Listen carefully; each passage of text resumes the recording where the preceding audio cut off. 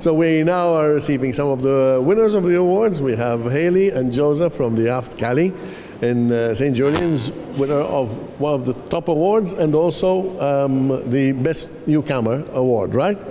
Okay, ladies first. What first comments of being one of the winners of these awards? I mean, it's great. It's completely new to us to be in the restaurant industry. We were flight attendants before, so it's you know, we did this. We started in December, so we're just coming up to our 1-year anniversary. Exactly. It's a very good start. It's a great start. The feedback has been really good. And this is exactly from your customers. So this is an award given to you by the customers that you've seen today. Exactly. So we're really happy with this. Good. So, Best Newcomer. Why is that so important? Your first year to win an award like this? I mean, it was quite a challenge to start a restaurant.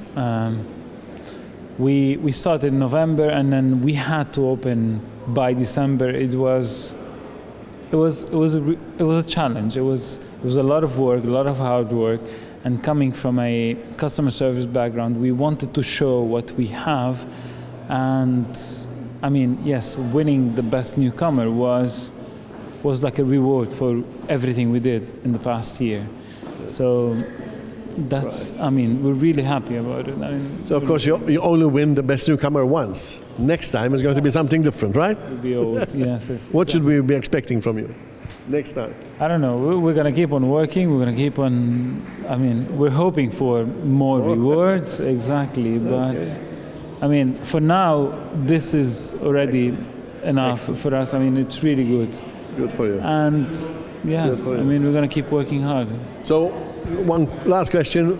What would you like us to talk about next year? What award would you like to win next year? Next year, we would like to win the Best Restaurant. Best Restaurant? Yes.